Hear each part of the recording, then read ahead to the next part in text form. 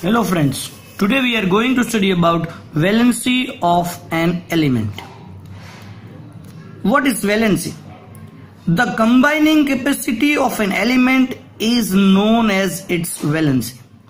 I am giving you an example that we know H2O, water, having hydrogen and oxygen. So hydrogen combines with oxygen to form water.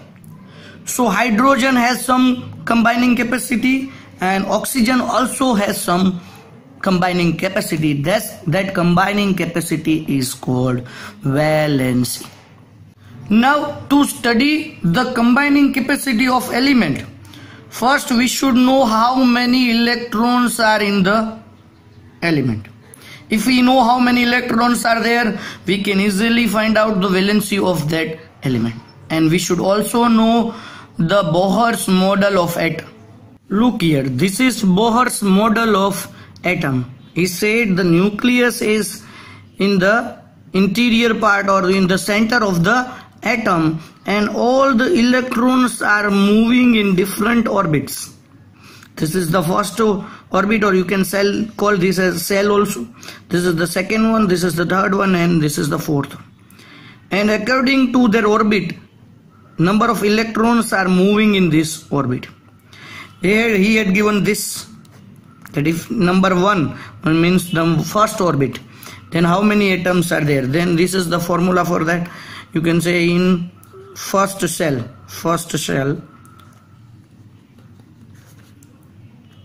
number of electrons moving around will be 2 into 1 square.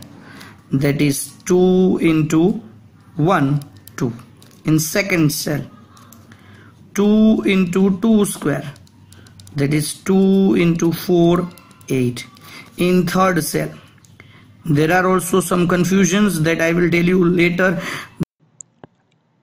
After 8, 18 is coming, but when we are solving after 8 also again we are taking 8, so we will solve that also.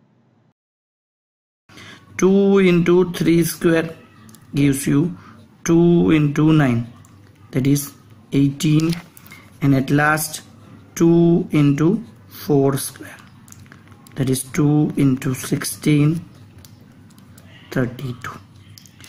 Now look here, few elements are given to you and their electrons are given to you. Now we are going to find the combining capacity or the valency of this element one by one. I had selected few of the elements that will help you. Now look here, if hydrogen is having only one electron, so what will happen? So nucleus in the center, and in the first shell maximum 2 possible, so it is 1. So 1, to make it stable, 1 more electron is needed, or either he has to lose this electron so that it will become stable. So what will be the valency? Automatically, either he will gain 1 or he will lose 1. So valency of hydrogen will be 1. Now look at helium, 2.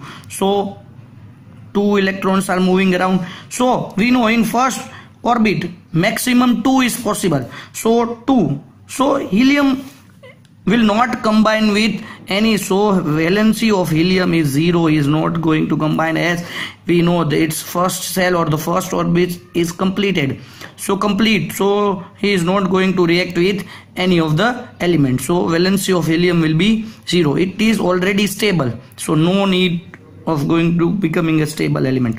Now 3, look here, lithium 3, so 2 completed. Now 1 more is there, so it will not go, maximum 2 in the, then again a next orbit will start, and in that 1 more. So to make it complete 8 electrons are needed, but 1 is there, so either he has to gain 7 electron or he has to lose this 1 electron. So what will be easy for him? To lose this 1 electron will be easy for him, so the valency of lithium will be 1. Similarly carbon 6, so 2 in the and 4 in the second orbit. So what will be the condition? 4 are there, either he has to lose 4 or gain 4 to become stable, so valency will be 4 only. What if what if 7 are there and not taken any element? So I'm giving you one more example. Actually I should take that. It's nitrogen 7. Now why I am taking that also I am going to tell you. Now look here, nitrogen 7. So in first orbit 2 and then next orbit 5 are there. So either he has to take 3, so it will become 8, or either he has to give this 5. So what will be easy for him, to take 3 or to give this 5?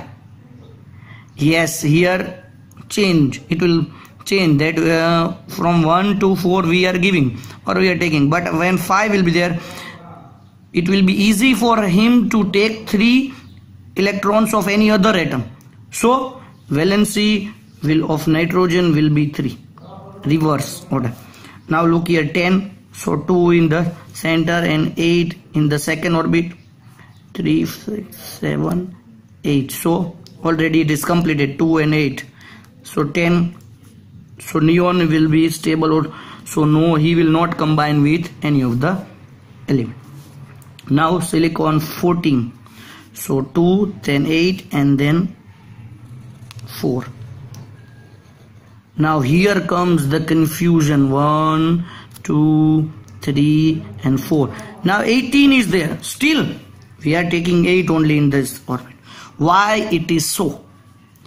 Actually these cells are there, but there are types. First K cell, first orbit is having only 1, means 1 orbit is there, but for L shell there are 2 orbit of L shells, 2 orbits are there.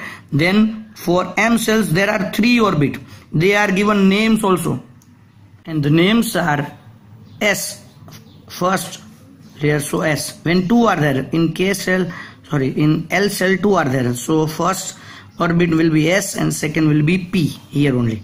Then for M 3 are there, first orbit name will be S, second M will be P, third M will be D.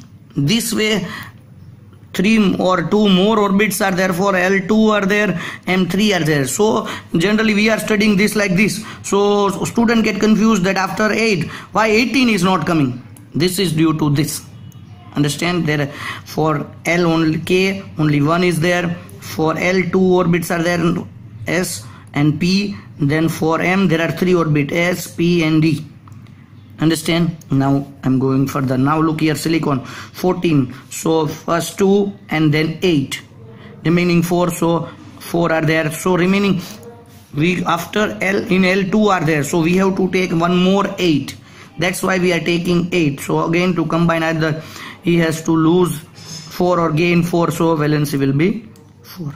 And then chlorine 17, 2 and 10, 8, 10, 7, so 4, 5, 6, 7. Either he has to give this 7 or take 1. So what will be easy for him?